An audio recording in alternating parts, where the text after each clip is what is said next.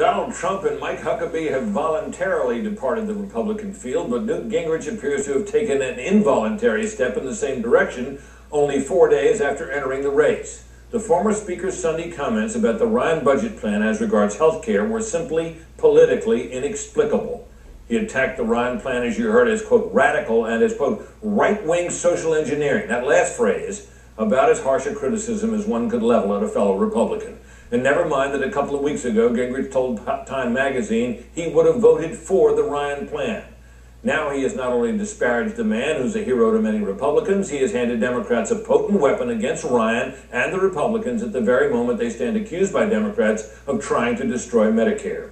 Gingrich also indicated, as you heard, support for some kind of individual mandate requiring all be responsible for their health care, a centerpiece of Obamacare and anathema to many Republicans. He called his idea a, quote, variation on the mandate to buy insurance, which Mitt Romney passed in Massachusetts.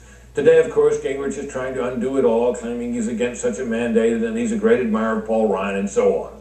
Republicans must wonder what he will say next and why he said what he already did. In fact, though, this is all vintage Gingrich, who is what he has always been, a provocative thinker, but a promiscuous talker.